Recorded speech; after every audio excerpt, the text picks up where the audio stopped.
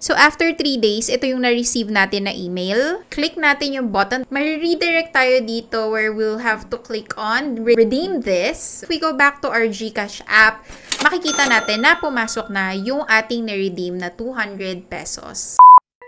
Hello everyone! Welcome sa ating home-based story. My name is Mimi and nandito ako to help you find different online opportunities and earn extra cash nang hindi umaalis sa inyong mga bahay. Kaya naman kung bago kayo dito sa ating page or dito sa ating channel, please consider subscribing or following us.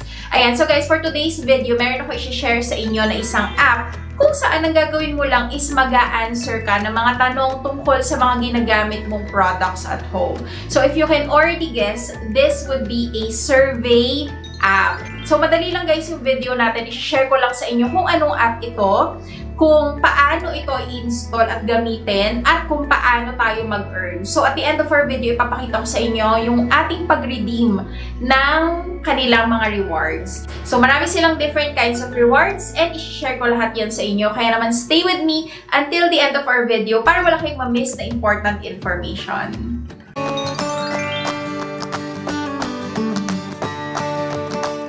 Ayan, so guys, this app is called Life Points. Itong app na to is nakita ko siya sa pagbabrowse ko sa Facebook. So, similar to sa mga survey apps na na-share ko na sa inyo before, like Milieu, if you can remember that. So, with Life Points, ang kagandahan dito is meron siya mga local rewards. Kabilang na nga dito yung GCash, yung Smart, Globe. This is available, guys, in Google Play Store and Apple iOS. So, sa Google Play Store, ayan, makikita nyo, nakalagay dyan, Life Points Paid Online Survey. So, let's go ahead, guys, and install the app. Tapos, open natin siya. Since wala pa tayong account, I just click Get Started. And nag-yes na din ako sa all cookies. So, makikita natin itong page na to. And i-fill natin siya ng ating information. And click Next. Tapos, meron terms and conditions. So, lagay lang natin, guys, yung parang CAPTCHA and then hit sign up. Almost there, we've sent an email to mimi@luarca@gmail.com. And your first 10 LPs are waiting for you. So, LP stands for Life Points. So, punta lang tayo sa ating email and makikita natin to where it says, Hello, Mimi. You're only one click away from big rewards. And then, click natin yung button that says Verify your email. An email verified. Nice job. Completed na yung sign up. And meron na tayong 10 life points to kickstart our earnings. So, let's click Let's Go. And makikita na natin yung ating dashboard. Before that, may pop-up dito na parang completion pa rin no profiling ninyo. And a little bit more about yourself. Technically, this is just profiling questions para ma-check nila kung ano ba yung mga surveys na appropriate sa inyo. So, just keep answering here. And once that's done, meron kayo ulit na 10 life points for completing the profiler.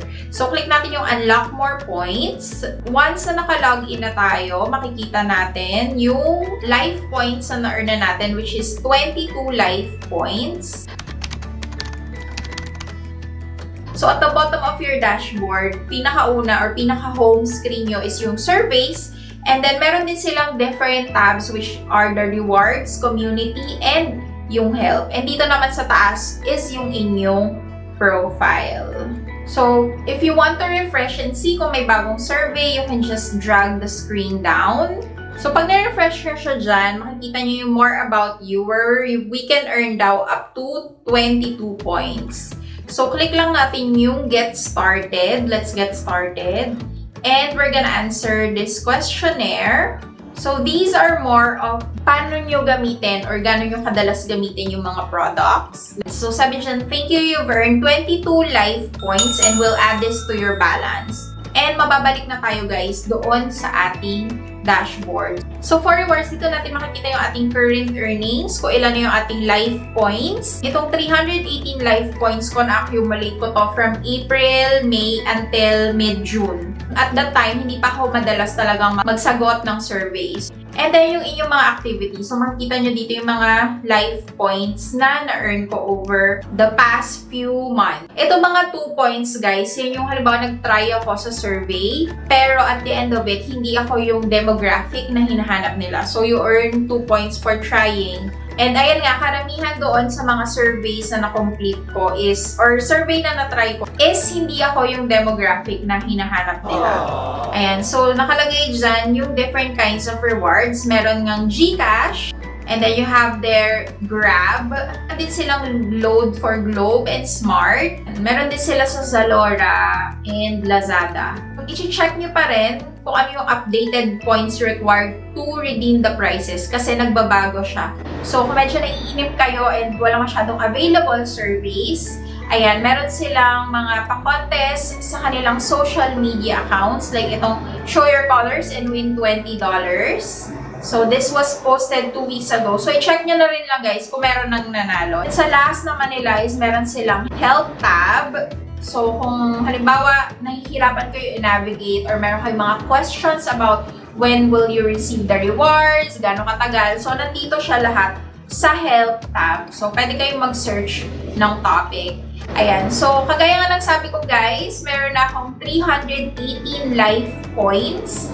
And naipon ko to sa pagsasagot ng mga different kinds of surveys. And mostly, ang mga nag-push through na survey na sinagutan ko is yung about sa mga products na ginagamit namin dito sa bahay. Like yung mga panghugas ng plato, or yung mga kape na iniinom namin, or halimbawa ano yung binibili namin na mga beverages sa supermarket. So, yun yung mga surveys na nag-earn ako ng points. So, gusto ko i-share sa inyo kung paano natin ito ma-redeem. So, click lang natin yung redeem, guys. And then, pili tayo. So, I'm just gonna choose GCash. So, itong 200 peso GCash e-gift code. Click natin siya. Spend life points now or add to wish list. So, spend life points now. Siyempre, kung ito yung pipiliin nyo, dapat may GCash account kayo. And then, click again on Spend Life Points. To ensure we have your correct information, create a new address daw. Tapos, nakalagay dyan, yan yung shipping details mo.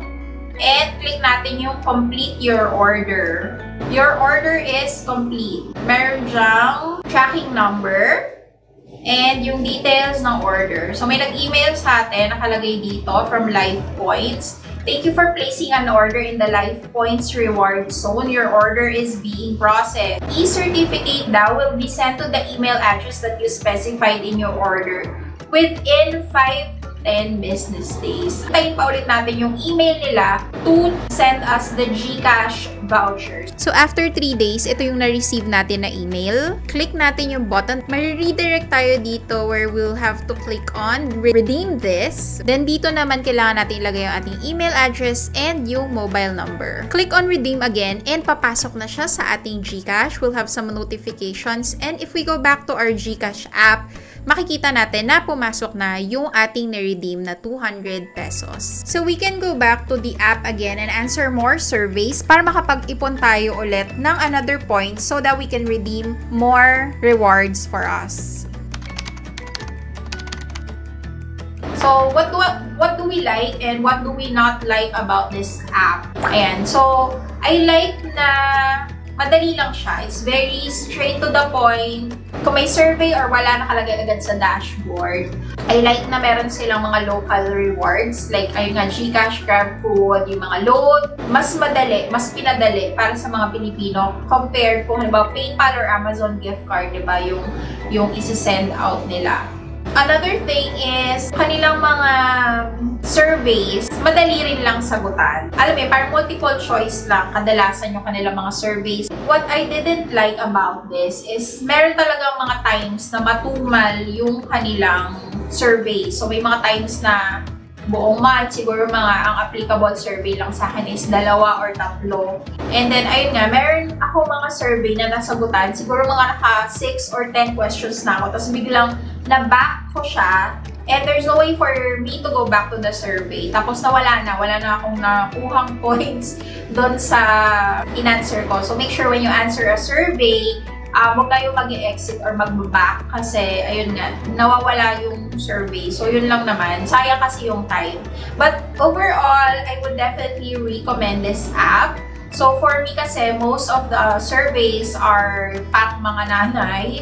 Pero depende kasi yan sa age, sa location, and sa lifestyle nyo. So depende doon sa profiler na sinagutan nyo yung mga surveys na mapupunta sa inyo. One more thing about this app is wala siyang referral, guys. So para dun sa mga viewers natin who rely on their friends for additional income, hindi siya applicable for this one. So you really need to answer surveys to earn money on this app. So sana maging useful din sa inyo tong si Life Points app. And if halimbawa naman nakapag-earn na kayo, then feel free to share your experience in our comment section below.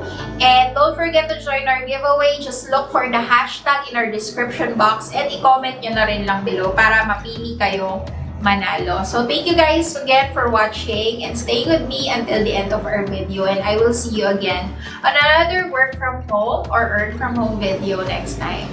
Bye!